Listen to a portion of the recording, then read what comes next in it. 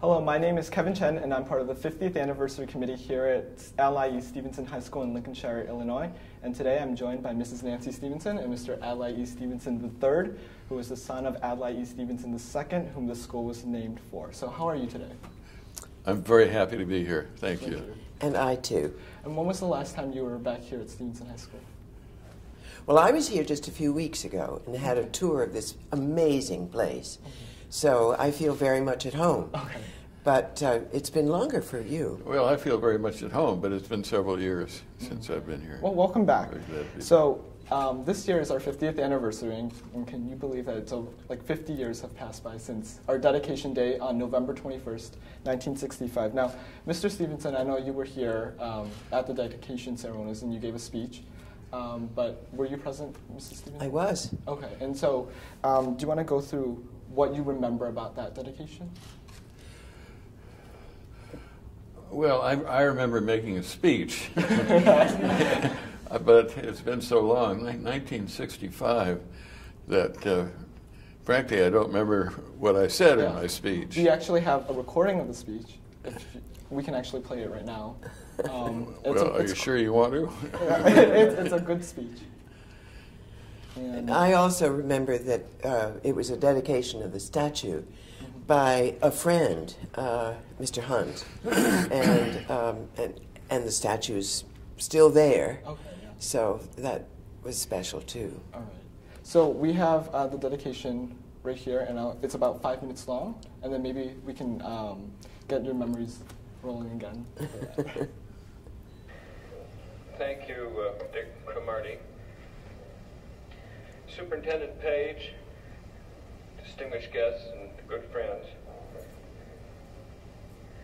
It's a great pleasure to be here this afternoon. My father always had a very large and special place in his heart for the young. He always was young himself in spirit. He never really aged. And in his guileless, terribly sort of interested way with children, he had an unusual knack for communicating with children. He loved children, he loved the young, and by and large I think they loved him.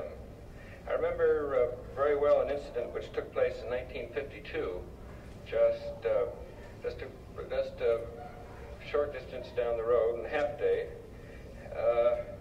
My father voted in Half Day, and in 1952, after voting, a group of children assembled to meet with him, and he addressed them by saying, how many children would like to be governor of Illinois? And all the children, of course, raised their hands, whereupon he said, how many governors would like to be children? And he then waved his hand. He loved the children, he loved the young, and he had a deep interest in formal education. As governor, I don't suppose any other issue before the state preoccupied him more. His administration, if my memory serves me correctly, doubled state assistance for the common schools in the state. And of course he loved this area. He returned here frequently from the United Nations to restore his energies, to revive his sometimes flagging spirits. I remember well seeing him time and again on these journeys back to Libertyville, to his farm, which is only a few miles from here, sitting musing on the lawn with a yellow pad of paper across his knees, looking out over the fields and out over the Des Plaines River, every so often jotting down an idea as it came to him. Then he'd return after these journeys to his home, refreshed, go back to the struggle in New York. I don't think he'd have done nearly so well in New York if it hadn't been for his home right here, where he could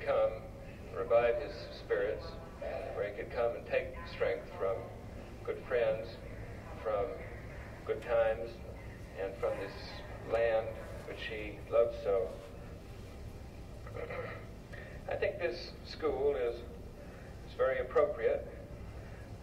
We are, of course, extremely indebted, just as my father would be, for this honor.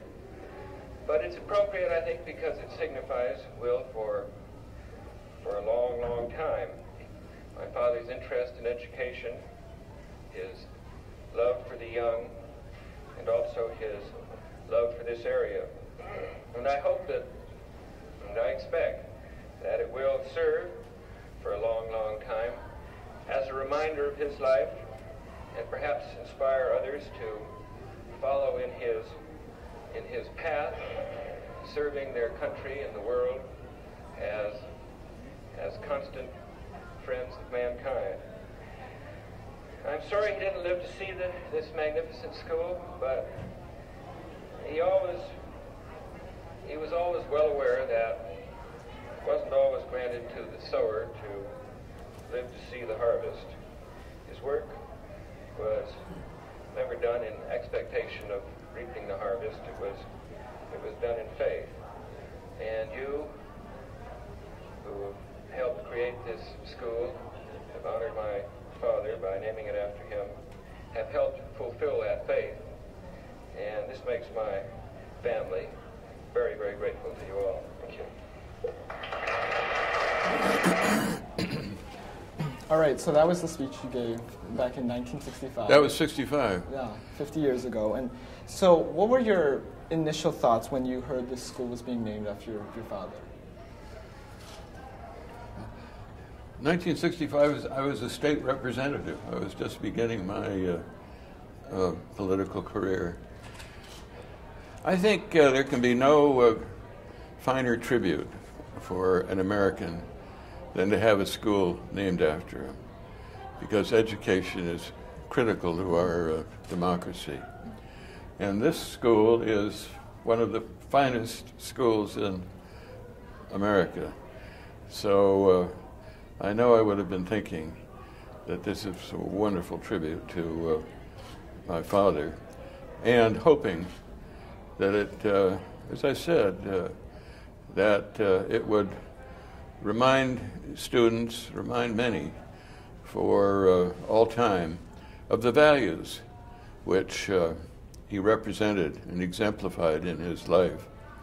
It's a coincidence we're here on an election day. For him, elections were not just a means of winning public office. They were a means of informing the people so they could make a sound judgment. He said, trust the people with the truth, all the truth. And he did. And in his campaigns, twice for president, and as what was called then the titular leader of his party, he laid the programmatic foundation for the new frontier and the great society which followed. He began the strategic arms control process. He demonstrated that it was possible to win even in losing. So I hope then, and I expect and know today, that this school will live on as a reminder of those values, which I'm afraid are all too forgotten in our America of today.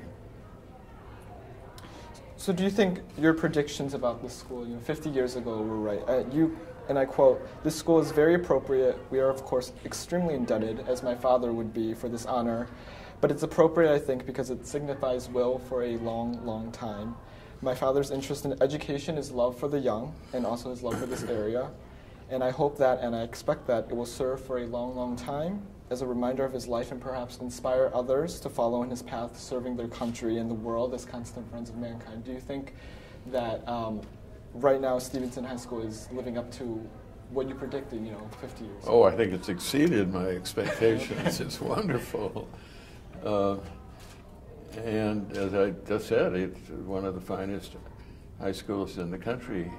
And I've seen enough today to indicate that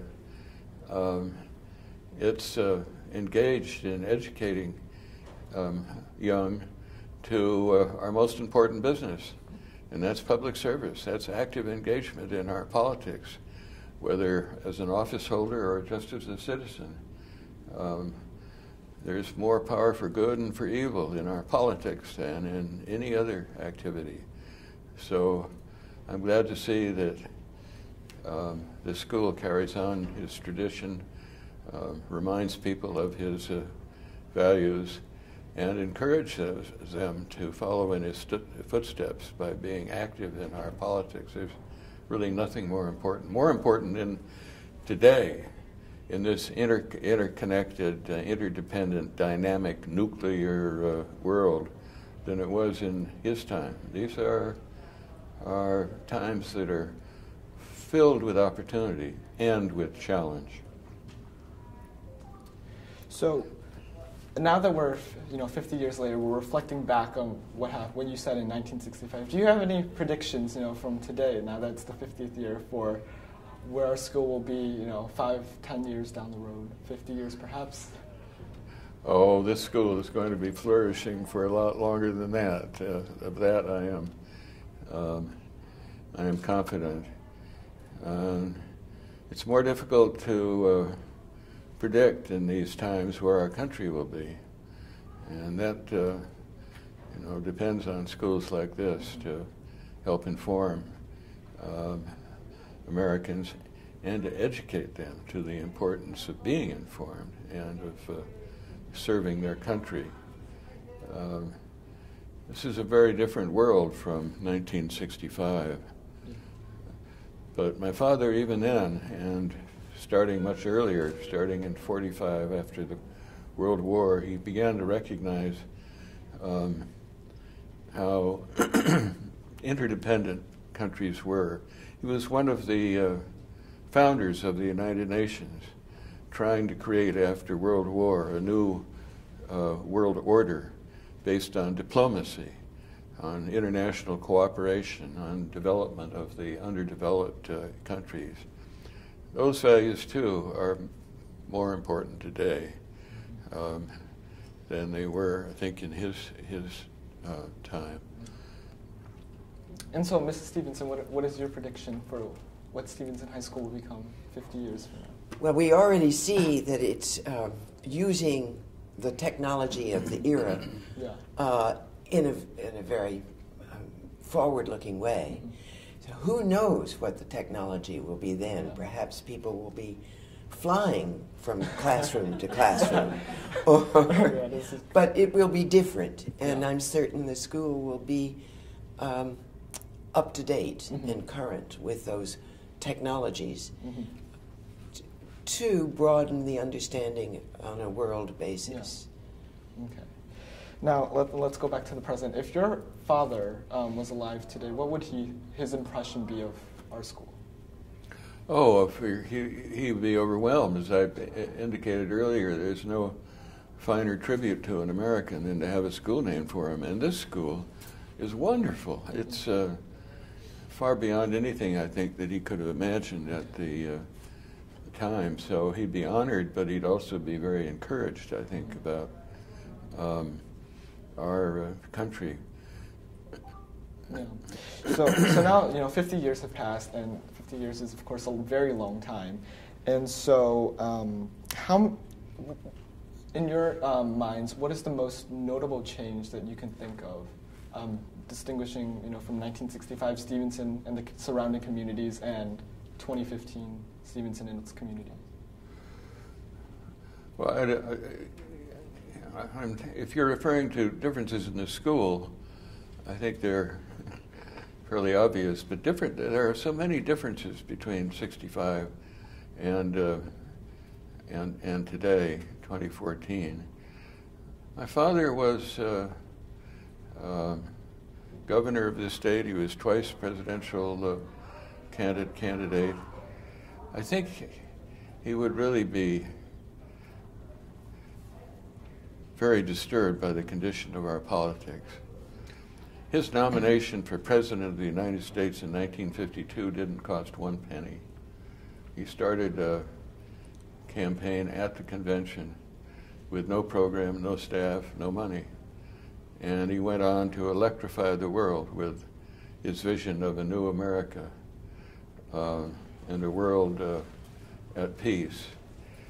The money that pours into our campaign, the trivialization of the democratic dialogue, this would disturb him really greatly. I'm not sure he'd even could compete in his politics. I was his driver in his campaign for governor in 1948. That campaign cost $157,000. The whole campaign. He won by the largest plurality in the history of the state. I can't imagine him. I can't imagine myself going around raising money, or super PACs pouring in the billions now, money into campaigns for public office and at all levels, even in state judicial contests. This is very dangerous, and no Stevenson with deep roots in Illinois and going way back to the mid-19th century is unaware of the underside of our politics. We've seen governors go to jail. But there was always an upside. There was always a response. The reformers, like the muckrakers, progressives and populists in the late 19th century, or the New Dealers in the 30th and in the 1930s, like my father in the 60s, there was always a response. And I'm waiting for that response. It's election day. I can't see it coming out of this election.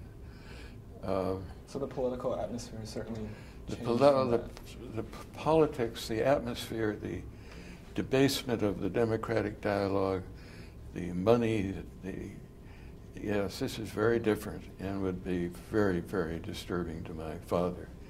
And it's something maybe that, well, not maybe, that graduates of this school can help change, to create once again all the hope and opportunity that we knew back in the mid-60s and don't quite experience today.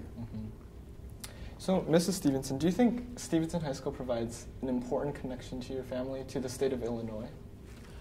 Oh, yes. I mean, I see by visiting and talking to the students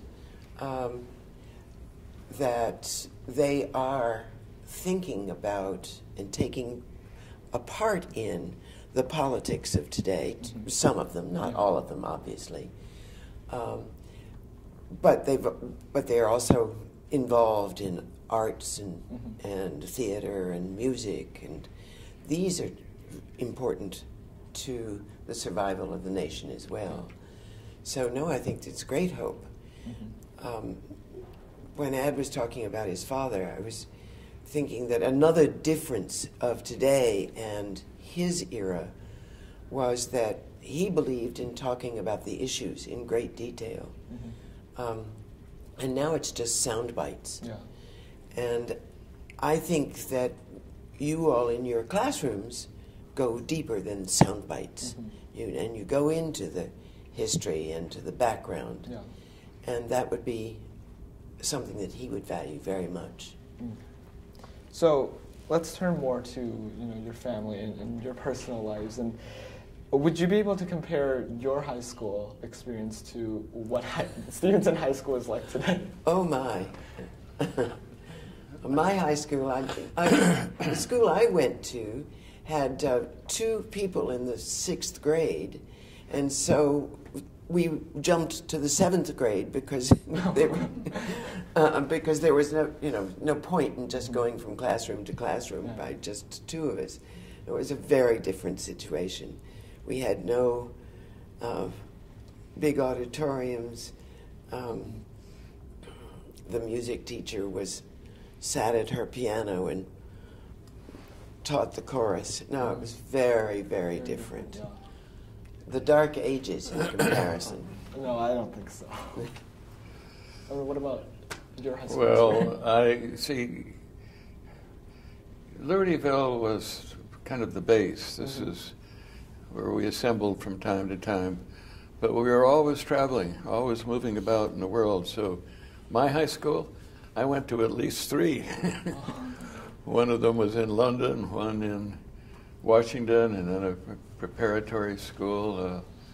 And they were all very different, I can assure you. For one thing, the old boys, as they called them, imposed discipline at the prep school here in Massachusetts that I went to, with big, thick paddles and lots of holes in them. And one boy died.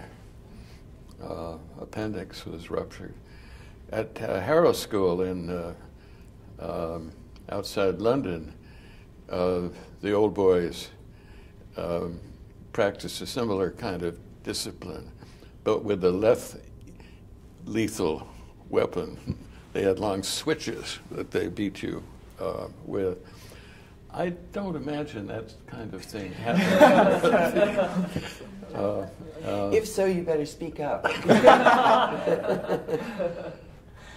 Okay, yes, that's certainly a very different world, and I can definitely imagine. And so, you know, when your father was running as the Democratic presidential candidate back in 1952, he campaigned as the man from Libertyville. And we actually found a campaign video that we wanted to show you of his campaign, and you were part of that video, and I don't know if you remember that, but 52? In 52 or 56. I was in the Marine Corps en route to Korea in 52. Must have been 56. Okay. So here's the video. The Democratic National Committee presents another visit with the man from Libertyville. Here at the end of this lane, on a farm about 4 miles from Libertyville, lives Adlai E. Stevenson of Illinois. But before we look for the governor, let's see the nearby town of Libertyville itself. Here is the main street, the shops, and the church. Here in markets like this is where Nancy Stevenson, the governor's daughter-in-law, does the family shopping. She drives in several times a week. And because Libertyville is like many other American communities, and because Nancy Stevenson is like so many other young wives, she's learned quite a bit about how much groceries and the like cost these days. After shopping, she drives home 4 miles to Governor Stevenson's farm, where she and Adlai Jr. are staying until he returns to law school. The Stevensons are returning now from a shopping trip in Libertyville. The governor is helping with the groceries. That's my daughter-in-law, Nancy, and my oldest son, Adlai Jr. He's a student at law school. I think they're staying with me during the vacation. I think they live pretty well, but they're learning a lot about something that worries a lot of people in this country, and that, of course, is the high cost of living. In spite of the Eisenhower promise, the cost of living today is higher than it's ever been before in the history of our country. And this is a serious matter for young people, like my son Adlai and his bride Nancy. So this video goes into more about his particular campaign. And then towards the end, I don't know if you remember exactly what you said, but I think it's somewhere here. An enlightened, vigorous, This is towards the end of his speech. can lead us over the threshold to the new America in which our abundance is used to enrich the lives of all. Oh, man. I forgot to make a speech instead. Cast your vote on November 6th for the new America, for Adlai Stevenson for president. So of course, you know, this is a very long time ago. Hopefully that sparks some good memories. But, you know, what was that community like? What was the life on that farm like, you know, back in 1950? Well, that advertisement suggests how different the politics was, how innocent the advertisements, nothing negative in it, how different from today. What was your question, Kevin? Sorry. So what was the life like on that farm? Being in that Libertyville Well, community? as I think I mentioned earlier, this was sort of the base. I was in the Marine Corps in Korea, or we were living in London or Springfield when he was governor. We didn't spend a great deal of time, but we converged there. It was the base, and we did live there for a couple of years during World War II. But that was an entirely different. This was all farm country. It was rural. That home was, I think, the first to be built on St. Mary's Road. And incidentally, speaking of the man from Libertyville, that phrase was first coined in his race for governor in 1948. He was the man from Libertyville. And the city fathers, all of them Republicans, convened a meeting at which they concluded that he was not a resident of Libertyville. After his election as governor of Illinois, they reconvened and reached a very different conclusion. And from then on, he was the man from Libertyville, and he loved that home like no place on earth. He just loved it. The maple trees.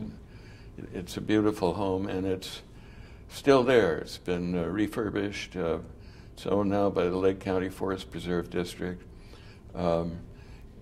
Recently designated a National Historic Landmark. And it's the home of the Adlai Stevenson Center on Democracy, where my wife is the president. We try to carry on his legacy. So, is there anything from 1965 that you might miss today? Besides gas prices, maybe, but... I miss the politics of another time, of 52 and 56. And I think that's what I miss most, the civility.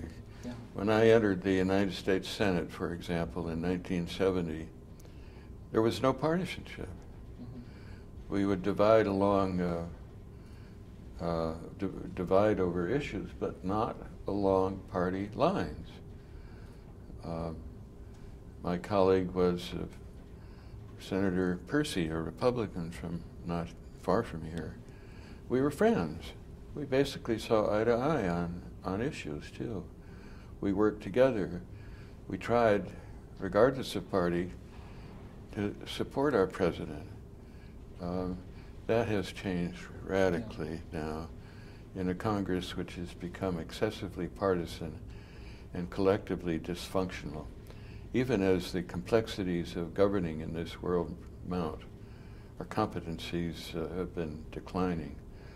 So I miss the politics and the values which created this country. Is there anything you miss, Mrs. Stevenson? Well, we also saw the area, as Ad was saying, vastly changed. There, these malls and shopping centers and large public, large housing units simply weren't there. It was a very different place. We could walk out and see pheasant, in the fields. And of course, that is something that will never come again. The Lake County Forest Preserve District does try and preserve a lot of the land as it once was, which is important for us. But I'm very concerned about the climate change, our lack of dealing with, in this era, our lack of dealing with some of the results of this sprawl and growth. And we'll have to figure out ways to have a more natural experiences, and to have food grown locally, and to have food grown healthily. And those are issues that are still very much on the table.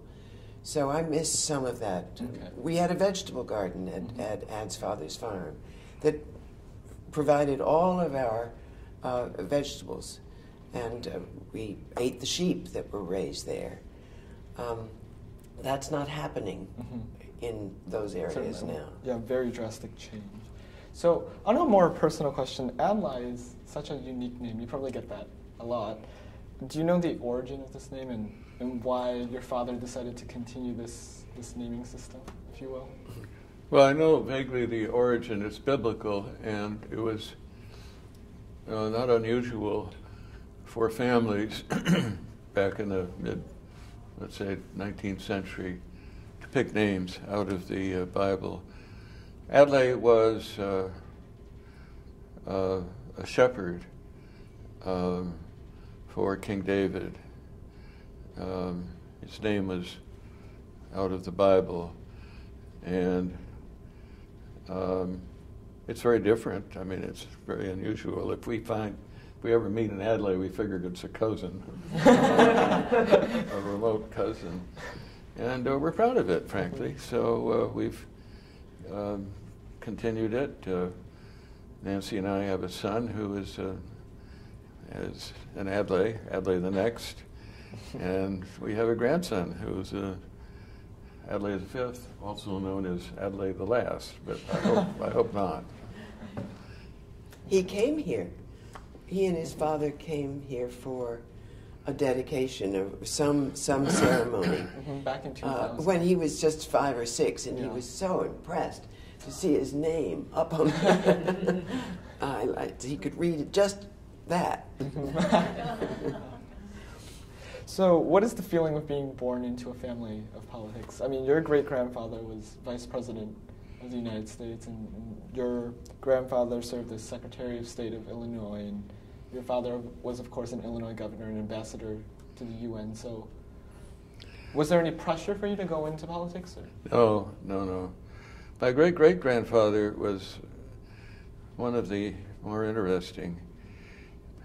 He was in my book, it's called The Black Book, he's the exemplary American citizen who made money, gave it all back to his community. He founded what's now Illinois State University, he founded orphanages, he founded towns, he planted trees, and he was active in his politics. He was secretary of the infant Republican Party. It was Jesse Fell who proposed the Lincoln-Douglas debates. And after they brought Lincoln to the nation's attention, it was Jesse Fell who persuaded Abraham Lincoln to run for president. Lincoln gave Jesse Fell his autobiographical sketch for promotion. Without Jesse Fell, there might never have been a President Lincoln. So, as you pointed, it goes out back even farther than you. And as my father said,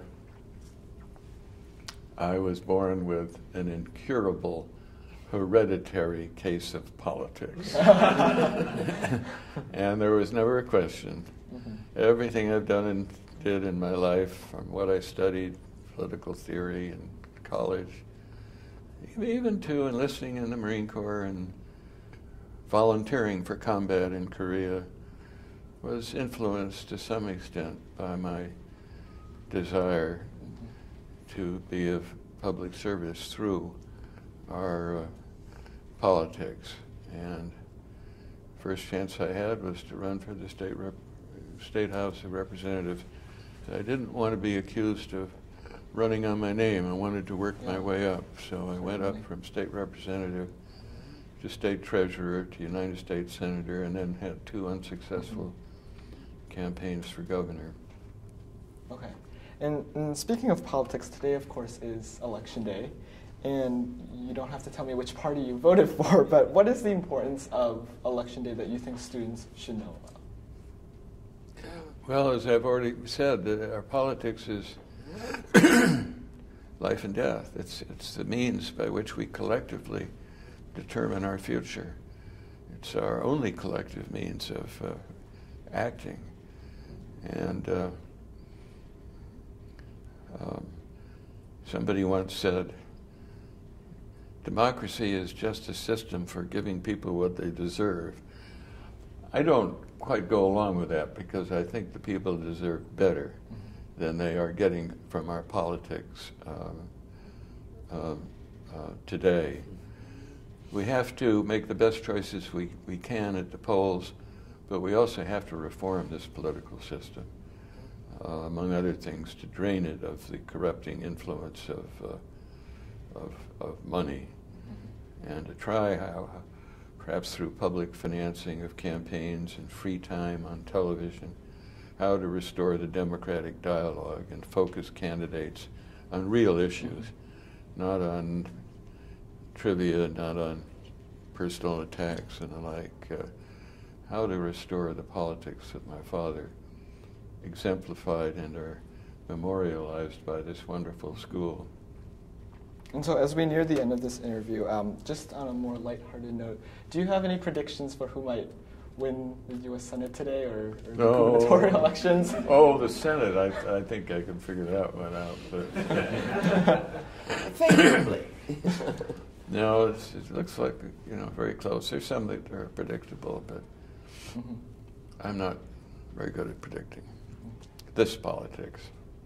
And finally, do you think legislation like suffrage at 17, which Stevenson High School helped introduce to the state of Illinois, which enables 17-year-olds to vote in primary elections, provided that they're 18-year-olds once they're in the general election, do you think that's vital to sustaining our democracy and political efficacy? Well, it's not vital, but it's important. If you're entitled to vote at 18, you shouldn't be disenfranchised because you weren't 18 earlier in the campaign. So I think that's a very worthwhile reform, but there are a lot of more reforms that are needed. And then, of course, the active engagement of informed citizens. That's ultimately what it comes down to. How can people be informed in the information age? You'd think with the internet and social media and all the revolution in communications that we'd be better informed, but I don't think it's working that way. The world certainly is becoming a lot more complex and more difficult to be informed about. But this revolution in communication is being misused. It's being used to deceive as well as to inform. Okay, and I promise this is my final question, but I would like to focus back on Stevenson High School and celebrating on its 50th year. And so do you have maybe a birthday message, that, if you will, to give to the student body and the community of Stevenson High School? Well, you're an inspiration to us, and you give us, I'm speaking for you too, more faith in our country and its future. And we are, of course, really very touched, as my father would be, to have a school named for him. It exemplifies his life and his values. So I can't say anything more than we are very grateful and reassured, about the future, and wish you well and carry on. Thank you so much for doing this interview today. I had a great time.